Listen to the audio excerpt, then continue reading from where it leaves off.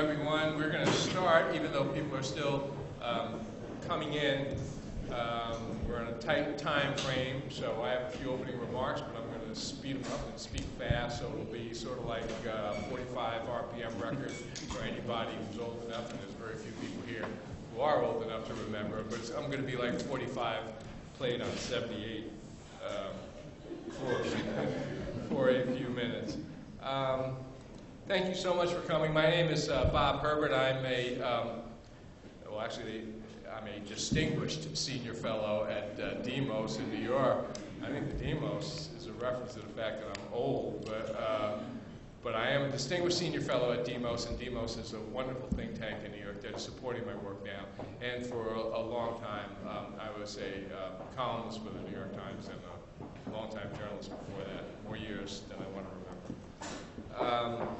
So I'm going to do a few brief opening remarks. I'll introduce the panel. The panel and I will have a discussion for a little while, and then we'll open it to the floor for Q&A. As I travel the country in the midst of the jobs crisis, which I think is the most serious problem facing the U.S. today, I see enormous numbers of young people whose access to the highways of opportunity are blocked, or who face such an uphill struggle the odds are against them succeeding. We're failing those youngsters. So what I'd like to do here in the brief time we have this morning is to get a sense of why we're having such a hard time putting all of America's children into the fast lanes of opportunity that past generations, like the one that I grew up in, had so long relied upon. I don't just mean financial opportunity. I think there's almost too much stress put on the dollars aspect of this. I mean giving all of our young people a real chance to live richer lives intellectually, socially, artistically, and in many other ways. Education is not the only key, but it's certainly one of the most important keys to unlocking access to that kind of robust, exciting, and ultimately satisfying life experience that I'm talking about. America once led all other nations in educating its young people. We set the standards right here in the United States. In their important book, The Race Between Education and Technology, Claudia Golden and Lawrence Katz said, this is a quote, "Because the American people were the most educated in the world, they were in the best position to invent, be entrepreneurial, and produce the goods and services we needed using advanced technologies." I personally remember how the arts were flourishing in America when I was a child. Jazz, rock and roll, Broadway theater, abstract expressionism and painting, and on and on. That all went hand in hand with the education of our population.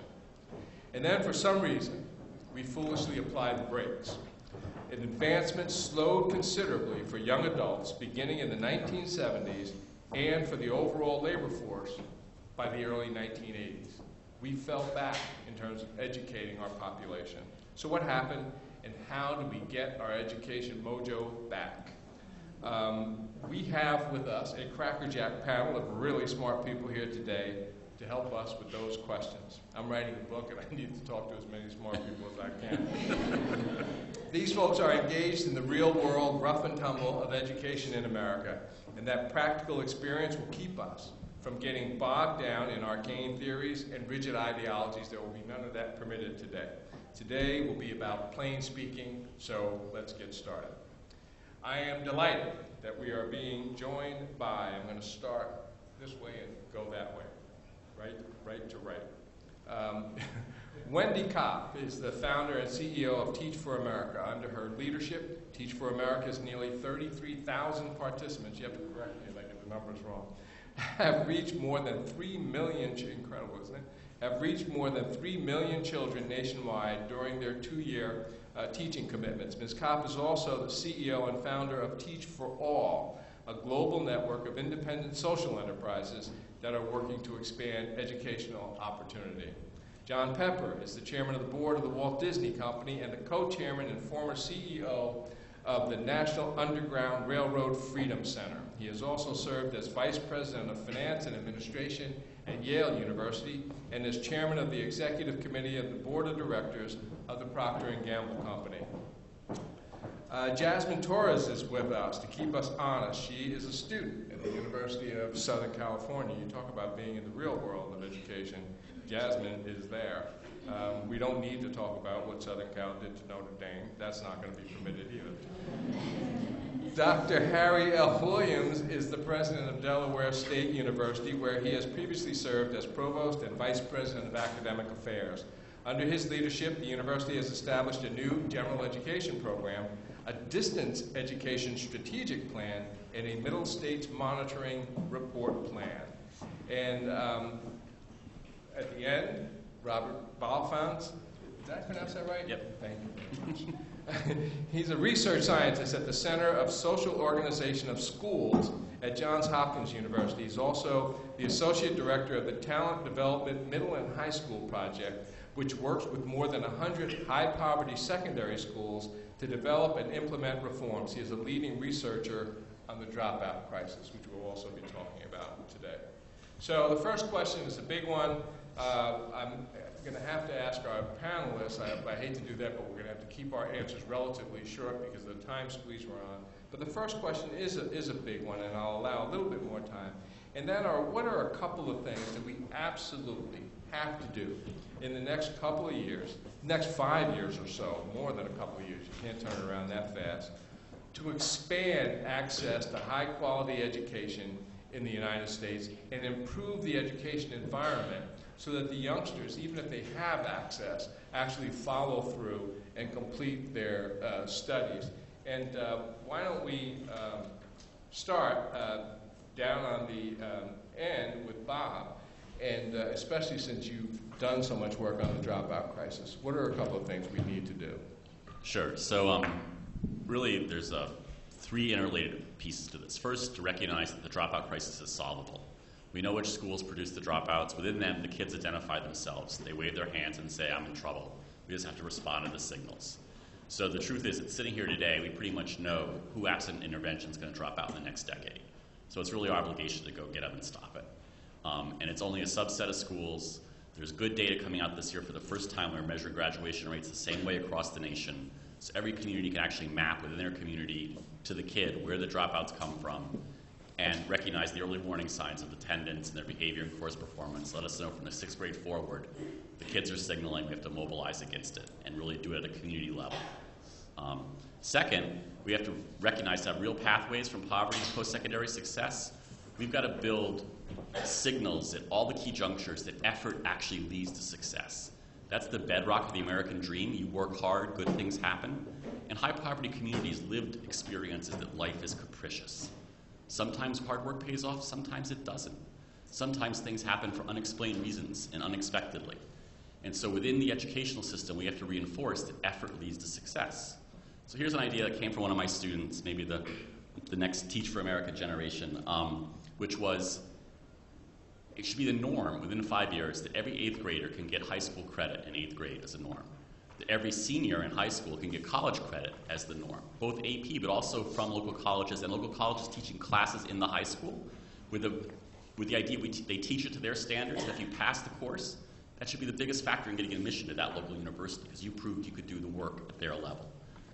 And then, if we do that, we could actually make college, for many kids, be a 3-year residential option, which let us enhance financial aid. And then in return for the enhanced financial aid, ask them to give a year of national service back in the educational pipeline to become the stewards and shepherds of the next generation. Because it is a people power issue. We have 1 million kids dropping out every year. 1 million kids need someone on their side, nagging and nurturing them and helping them along. To get people power, we have to ask the people we helped along to reinvest and spend the time doing it. And finally, we've got to get the cash flow right. Very prosaic. We know prevention works. There's no money in prevention. We have to beg, borrow, and steal, right? We spend all the money in the back end in juvenile justice, foster care, health system, and get no returns. In big cities, anyone in foster care, abused and neglected, juvenile justice have 80% dropout rates. Those are total system failures. Yet we spend enormous sums for failure. We have to get our friends, the financiers here, to get social impact bonds right, so we get the upfront capital to start the prevention, and it will pay for itself over time. Thank you. Nagging and nurturing. I like it. Go for it. Good morning. I'm going to take it from a different perspective and look at it from a higher ed perspective. Here in our country, we are struggling in terms of trying to compete and improve the number of students graduating from college. And one of the major issues centers around retention. And retention is big, specifically with first-generation students. Delaware State University is a historically black college and university. There are currently 105 HBCUs in America.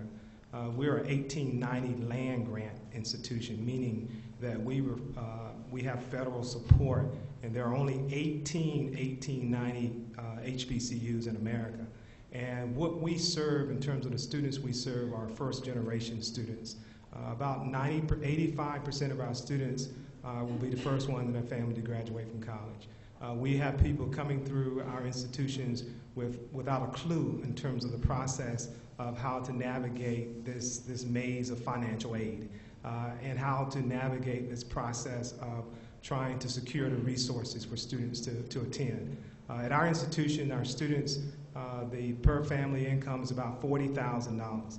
And you can do the math. If the institution, the cost to attend is about $25,000. So you're asking someone to come up with $40,000 and how they're going to find those resources. But I want you to know that families will do everything to get them through that first year because they want you to realize your dream to go to college, and then they believe and hope that the institution will provide the resources to keep you there because you're going to make good grades and you're going to excel. What we're struggling and what we see and what we have done to address this particular issue at our particular institutions is something that I think will happen all over the country. We're looking at working with our corporate partners and identifying resources to support institutions where they can improve their retention and graduation numbers. Because these students, they can be successful and they want to be successful. But we have to put the resources there to support them and put the initiative there. One reason why Delaware State was asked to be a part of this, our governor made it very clear to everybody in the state that higher education is important. If you look at all the states, you have the support of the local delegations in terms of the state officials. That's a good sign. That's a good sign in terms of the value of higher education. But those states that they're cutting higher ed, those states are struggling. And we have been very fortunate that our state legislators saw the value to invest in students and to invest in their education. This year, the State Assembly approved a scholarship program called Inspire. And if you go to Delaware Online this morning, there's a front page news story talking about the impact of this particular scholarship program. This program will provide students from Delaware an education up to $3,000 to attend. Our in-state, this is the first year doing this program, the in-state application and in-state enrollment increased 44%. 44% in 1 year. That's because people realize you can go and get an education, but you have to have the dollars to support. Part of this process, this scholarship program, we also added a component for community service because we want students to realize that scholarships are not free. You have to give back to your community. So part of our effort, we're going to have a day of service in the whole entire state of Delaware. The whole entire state. We only have 3 counties in the state, but the whole state. We're going to cover the whole state. And we'll have students all over the state and so they can see the value of their tax dollars coming back. So I see education, I see retention play a major role in terms of supporting, trying to turn things around so that we can become #1 again in this nation in terms of producing students with degrees. Thank you. Jasmine, I know that, or I'm sure, I don't know, but I'm pretty sure that you and your relatives, your friends, your fellow students know youngsters who have fallen by the wayside, have dropped out of school, or youngsters who, for financial reasons or otherwise, do not have easy access to higher education, and youngsters who struggle, as there are always some youngsters struggling to get through, say, 4 years of college. If you could think of 1 or 2 things that you think would help make this would help improve this process, what would you tell us? Okay, well, can you guys hear me okay? No. Okay, just because you can borrow a microphone. Okay, thank you. Yeah. Well, I would like to address it, of course, from a student's perspective, not only as a college student, but also as a student that was considered at risk. I'm a Hispanic female. I grew up in a poor neighborhood. And I was homeless during my years of high school, moving from homeless shelters to group homes. And that was very difficult, knowing that there was lots of statistics already against my educational success. Now, what I think needs to happen is that, I don't write this down, I have notes. College readiness needs to begin in early education. I didn't live in foster homes my whole life, but when I did become homeless at 13 years old, I knew and I remembered educators in the 3rd grade and the 4th grade who told me I was smart. Who told me that I could go to college and that I could do something. So when it took time, when it was my time, I guess, to face that adversity, I was a little bit more prepared because at least I knew that I had an opportunity that I could have and that it was attainable. So I think that college readiness needs to begin earlier in school. It needs to be pivotal, especially in elementary school, because we begin focusing on it once students get to high school, but by the time they get to 9th, 10th grade, 11th grade, some students don't even know about their A through G requirements. They don't know how to apply to community colleges. So I think that we really need to pave the way for them since the beginning, and that the educational system needs to work together. I think we also need to shift our thinking. I mean, we all know about the No Child Left Behind. I don't want to get into that, the No Child Left Behind, but even in our wording, the No Child Left Behind, why couldn't it have been called Every Child for Success? We need to have words that empower youth, that say you can do it, not that paint a negative picture. When I think of No Child Left Behind, I think of like kids running, like trying to like hold on to something. But when I hear Every Child for Success, that makes me feel all good inside, you know? So I think that that's important. And also, high schools here in New York or in Los Angeles and big cities, high schools are overcrowded, and we only have 1-2 college counselors, and there aren't very many career counselors.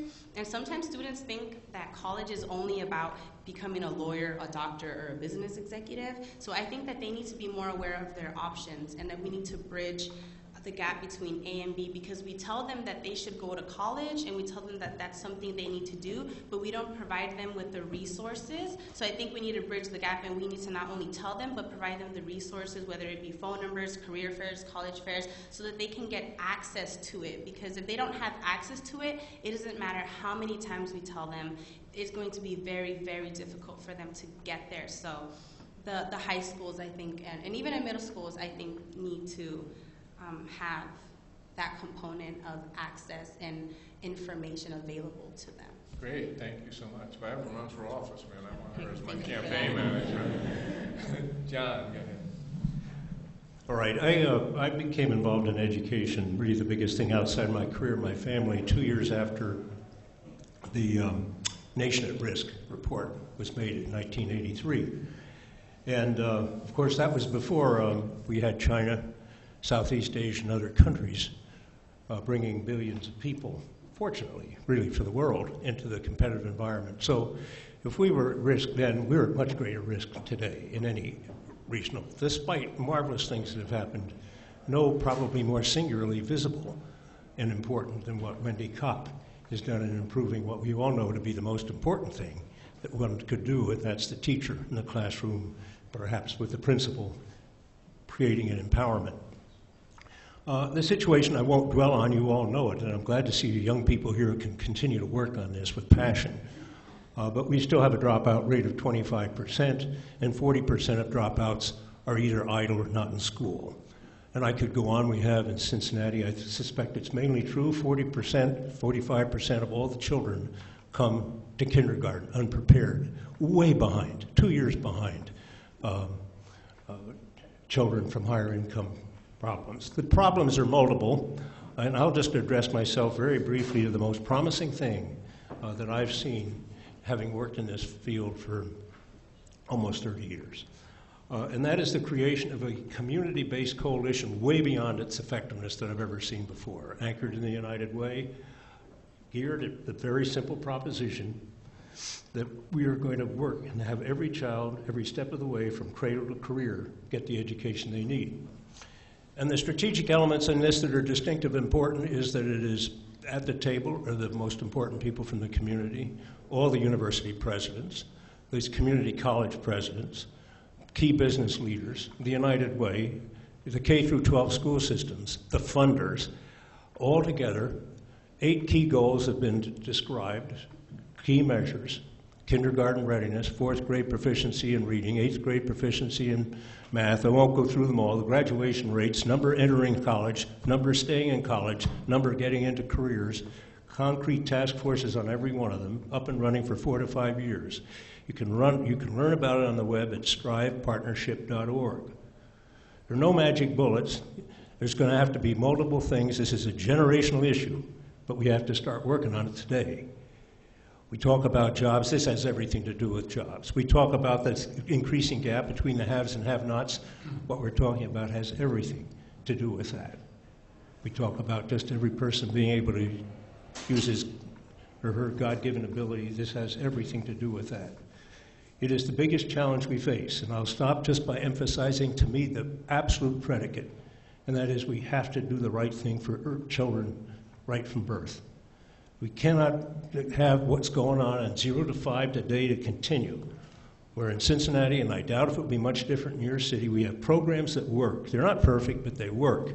They reduce infant mortality by 90%. They have kids that are on development path. And yet we are only able to afford to give it to 25% of the families that need it, and the number getting it today are less than we're getting it 2 years ago because of government cutbacks. This, folks, is a huge issue. The 2 biggest people ask me, do you worry about this country? I say I do, but I see great opportunity, great entrepreneurialism. Capital markets are better than any other place. But if we don't confront the gap in our generations between people who have a lot of money and don't, and if we don't support the development of kids so they can start strong and then continue all the way through with the kind of things we're talking about here, we're never going to get at this issue. And we can. But it's going to take will, it's going to take staying power, it's going to take leadership. Thank you. Wendy. So let me start with a quick story.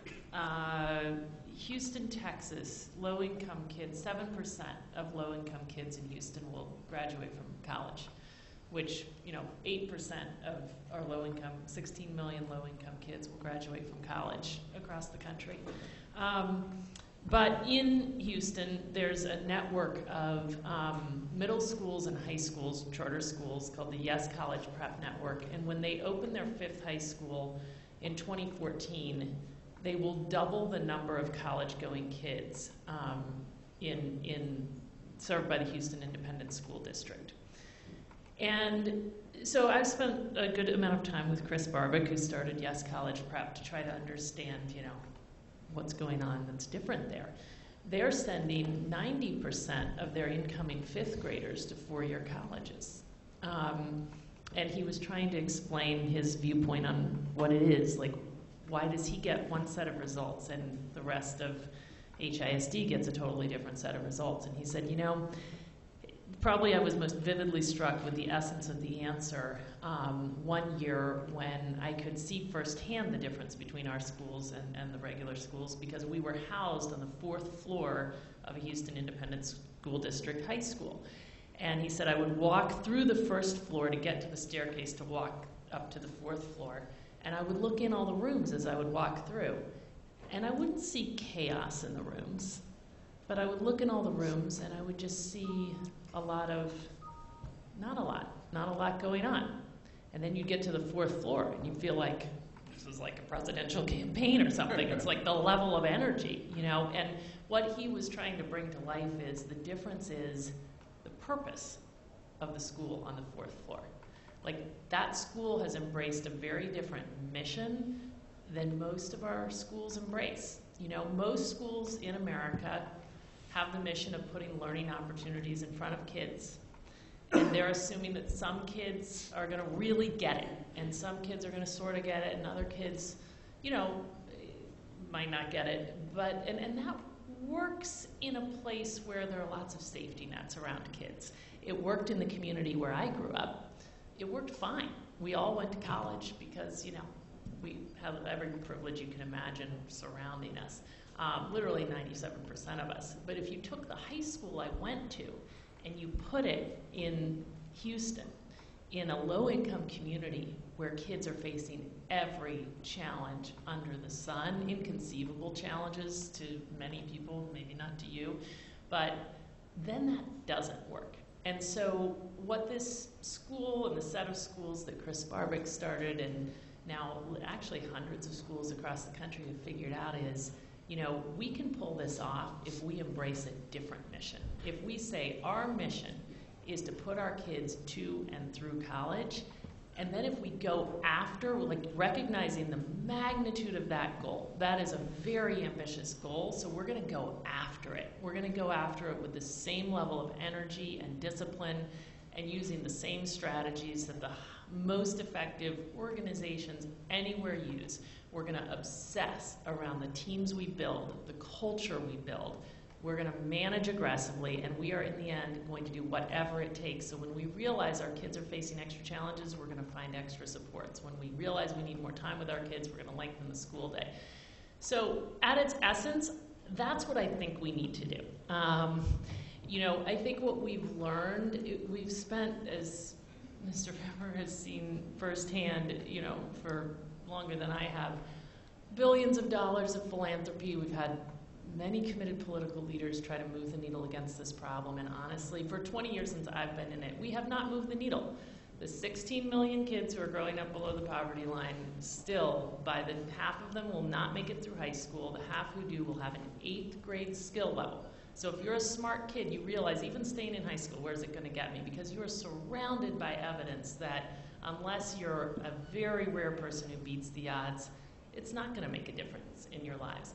And what we've learned, though, in the last 20 years, even though we still have to figure out how to move the needle on an aggregate sense, is we've actually learned that it is possible not just to affect incremental progress, but to affect transformational progress for kids. Like, you can see when you spend time in the Yes College Preps of the world that it is possible to actually meaningfully change this for kids.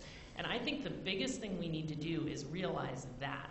Because most of our efforts are about incremental progress. You still read all the studies and people are arguing about, well, should we give parents vouchers or not? We should clearly, because, you know, very contested studies, but when you give parents vouchers, 33% of the kids, instead of 31%, meet the state standards.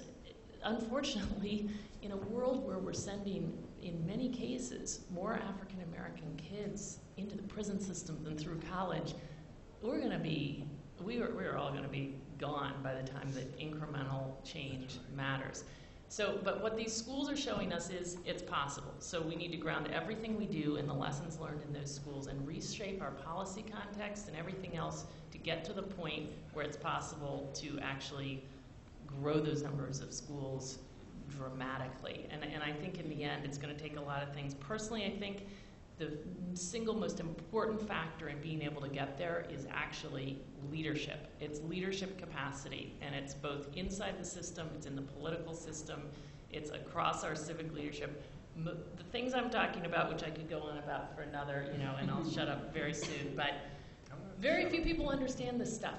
And so, of course, they're not going to affect the right policies, changes, and they're not going to know what to do with the jobs once they get them in the positions of leadership inside the education system. And so we need to grow the force of people who know what is possible.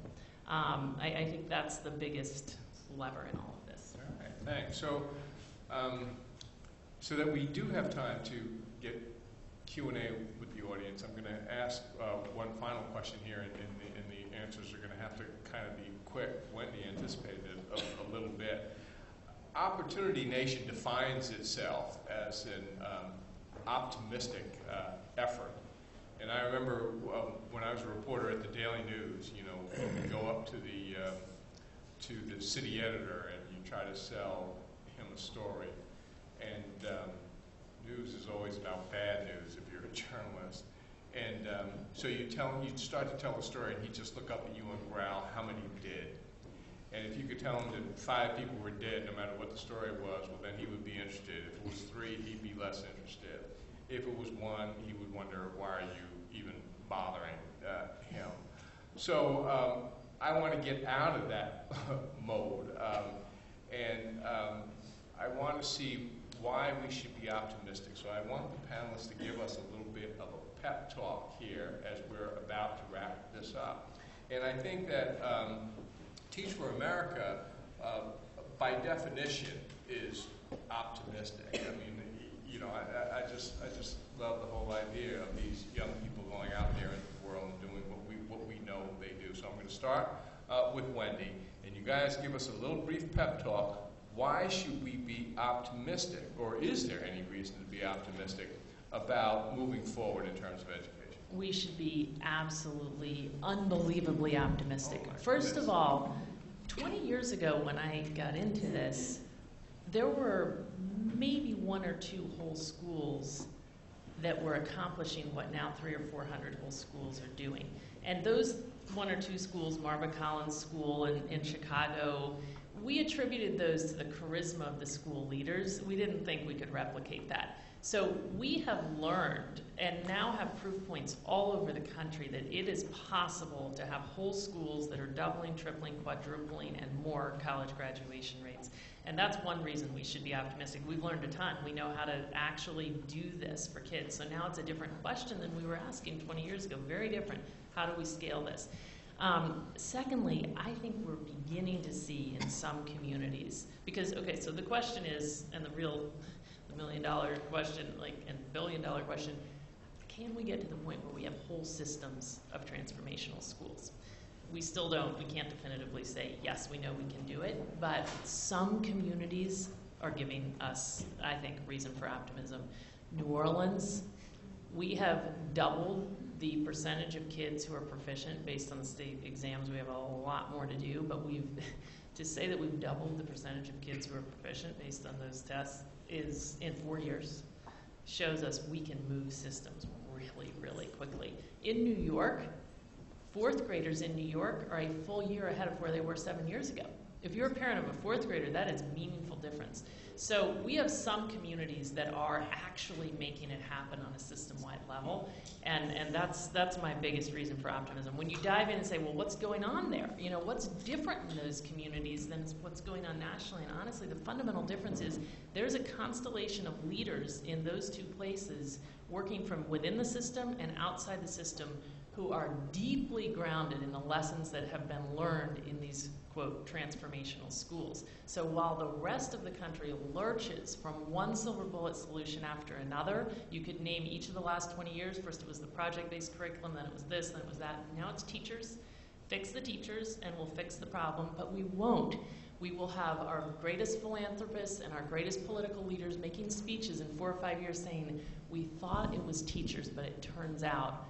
And finally, one day, people are going to say, we have to fix the system, because it is a very rare person who can overcome a broken school culture and school and system. And what they've figured out in these 2 places is we got to fix the system. And the teachers are critical, but there are a lot of other things that are critical too. There is no one silver bullet solution in this. So I think there's tons of reason for optimism, because we've learned a ton and we've built growing levels of leadership capacity to actually scale it up.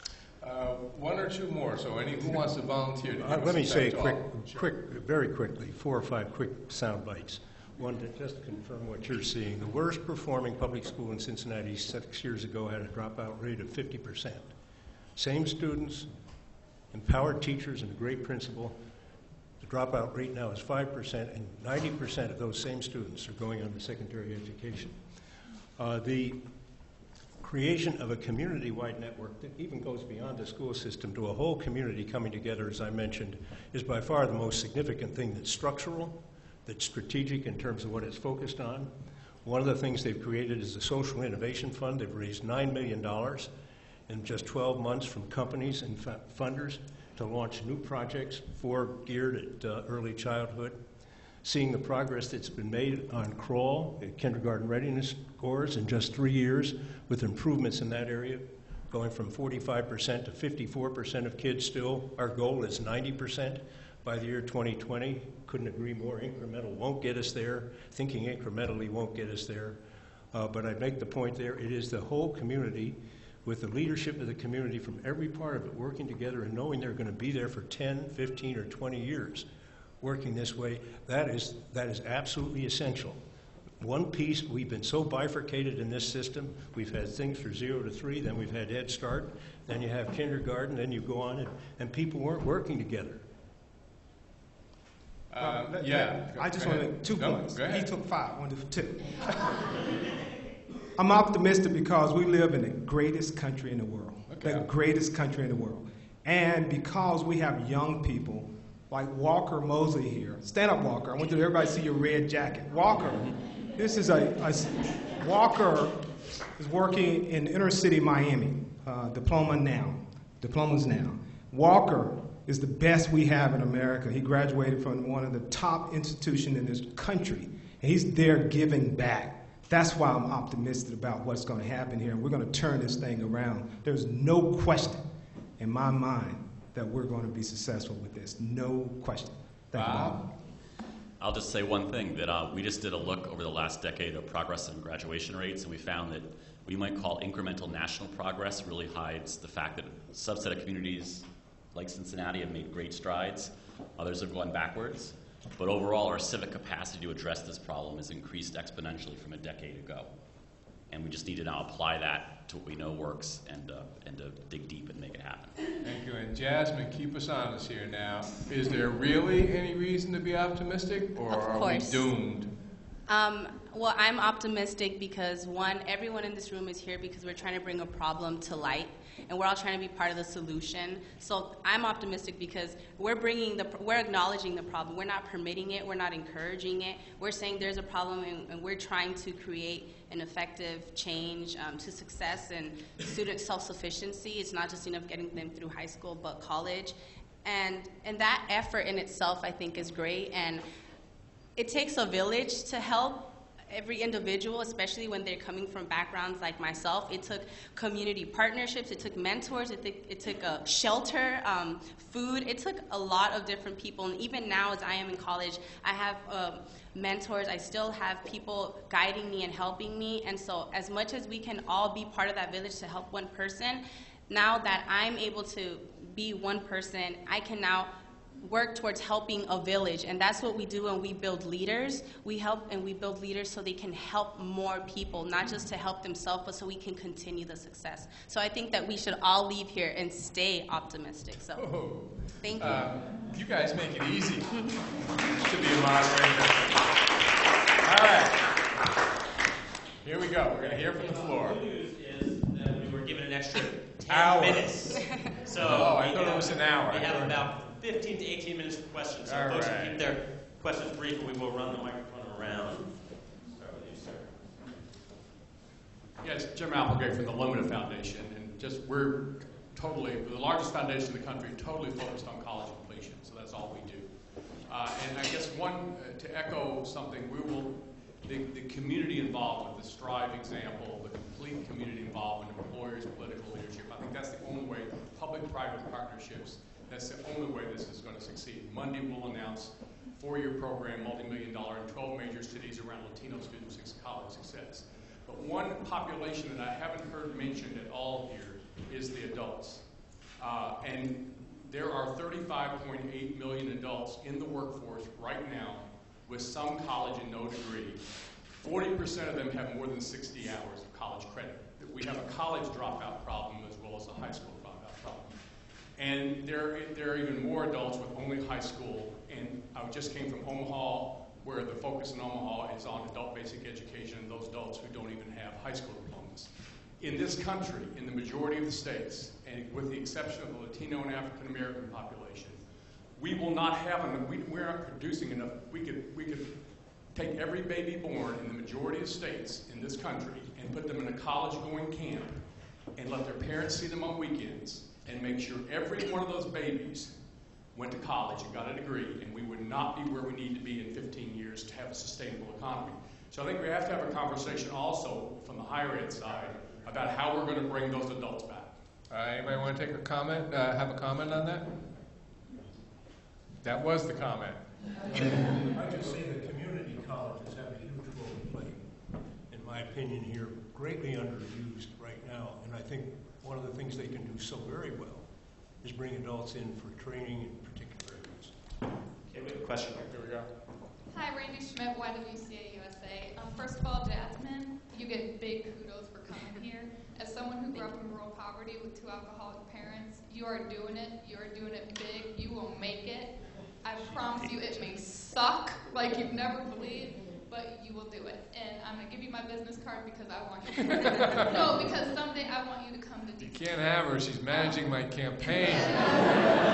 She can go on hiatus. One thing I wanted to ask about is college option programs. You touched on it a little bit.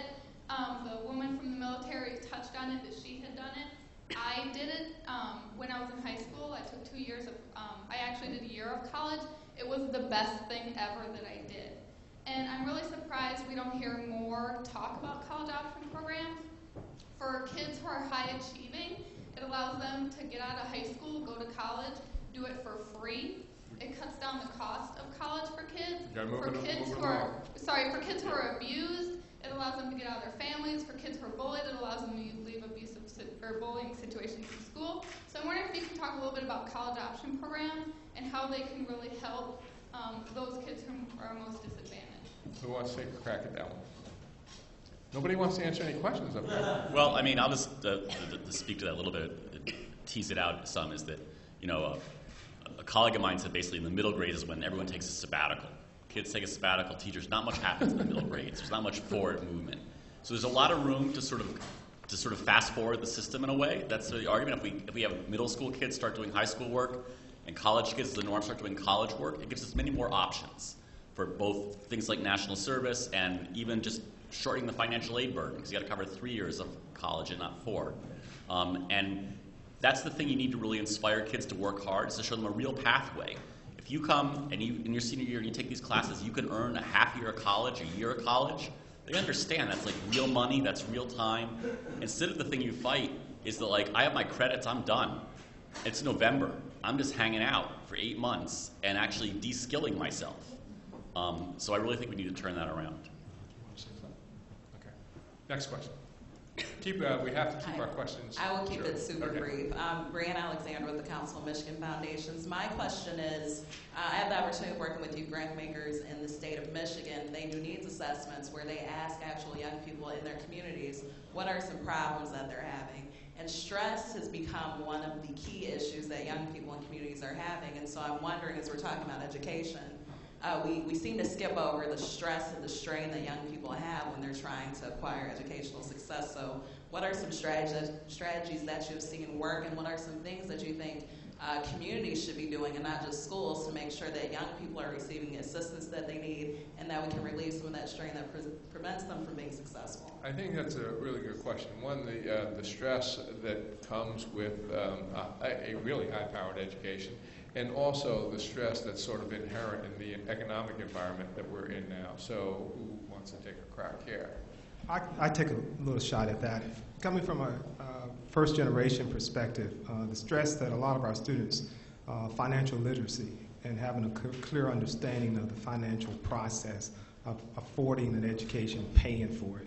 And that's a big burden on our students, and we're trying to alleviate that stress by counseling and providing them with workshops and having companies from banks to come in to talk about what will happen if you end up with $100,000 worth of debt and your job that you're trying to get may not pay no more than $40,000, how difficult that can be. So trying to get it early on in the process, working with incoming freshmen.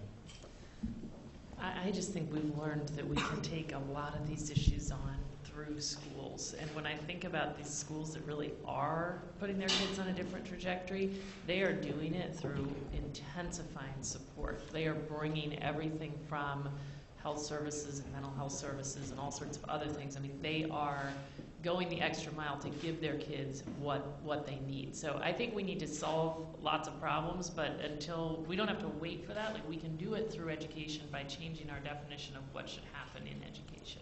Just to build on that, in Cincinnati, of about 45 schools, about 25 today have what would be integrated community support centers, allied with Children's Hospital, for example, dental support, other things as Wendy is talking about. And there is a structure for that, and it's absolutely fundamental. The teachers would be the first to say, I think, that if it weren't for that support for kids who have all kinds of issues that can't be taken care of if that support isn't brought there, they can't study. They can't be happy. So some integrated support tied to the schools, physically in the school, with the test doctors coming there is really important. Thank you. Next question. Hi, I'm Christine Breeze with the Jacobs Family Foundation. Downstairs, Stuart asked us to call our electeds and say, fix the education system.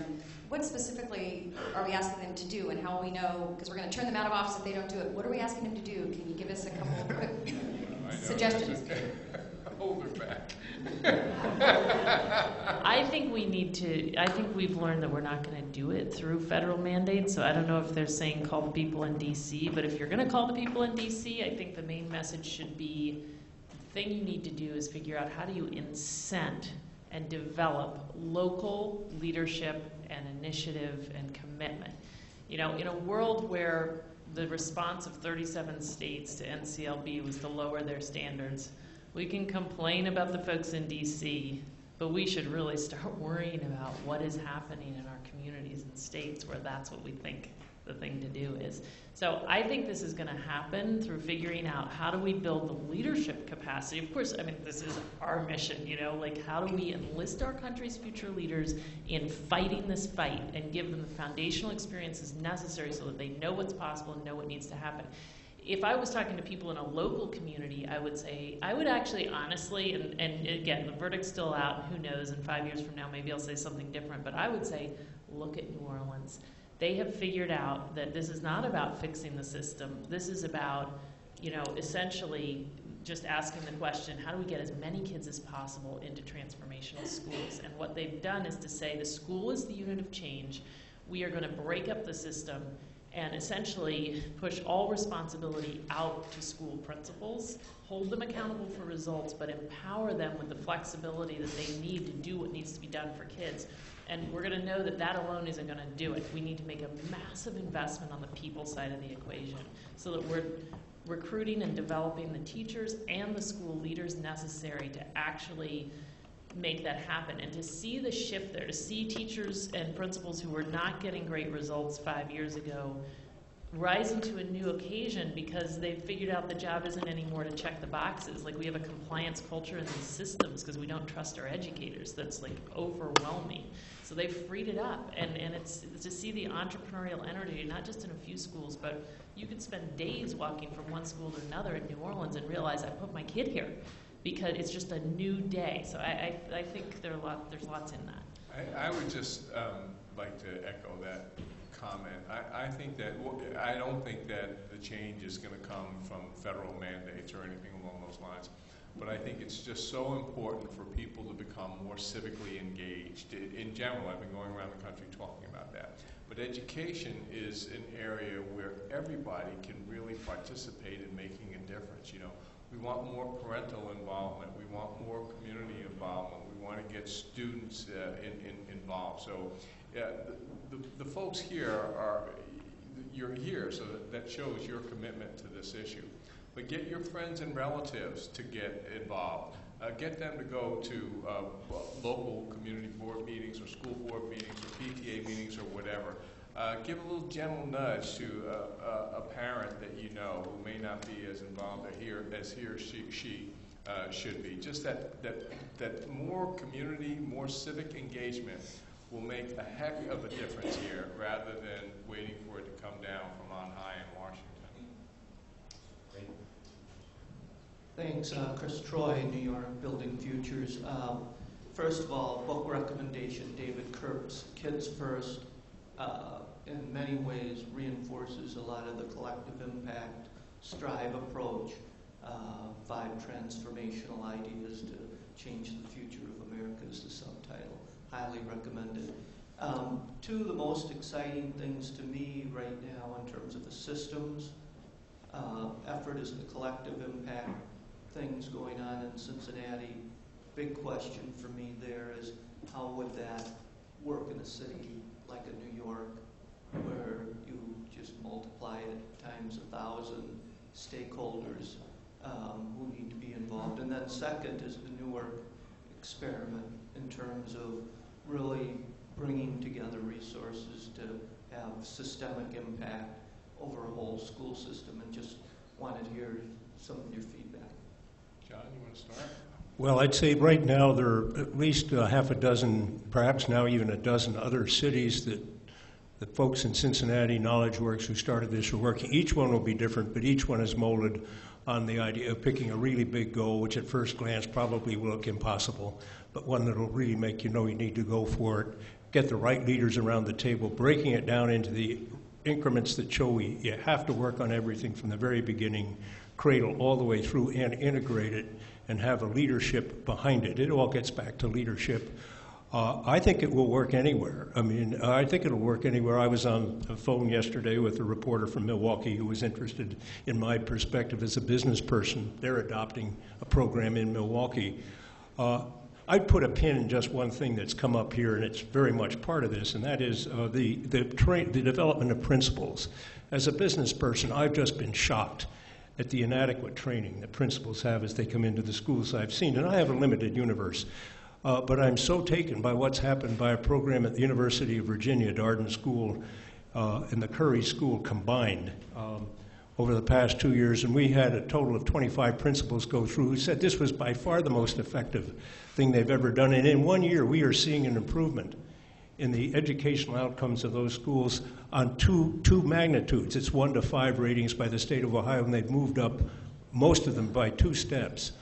And we've now brought that into Cincinnati in an academy that was built within Strive. One of the initiative focus of Strive was, of course, teachers, and we're talking to Teach for America, and principals, because it all gets back to people.